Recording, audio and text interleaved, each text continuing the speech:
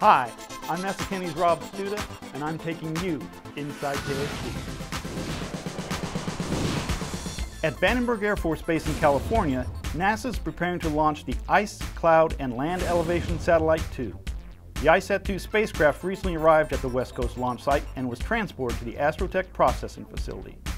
After removal from its shipping container, ICET-2 was placed on a work stand in the facility's high bay, where pre-flight checkouts now are underway. In the meantime, the United Launch Alliance Delta II rocket is being prepared at Vandenberg Space Launch Complex 2.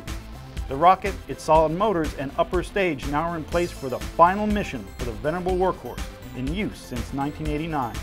ICET-2 is designed to use lasers and a very precise detection instrument to measure the elevation of Earth's surface.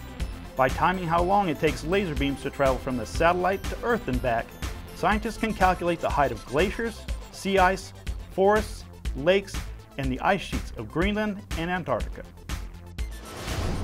And remember, Spaceport Magazine digs deeper inside KSC.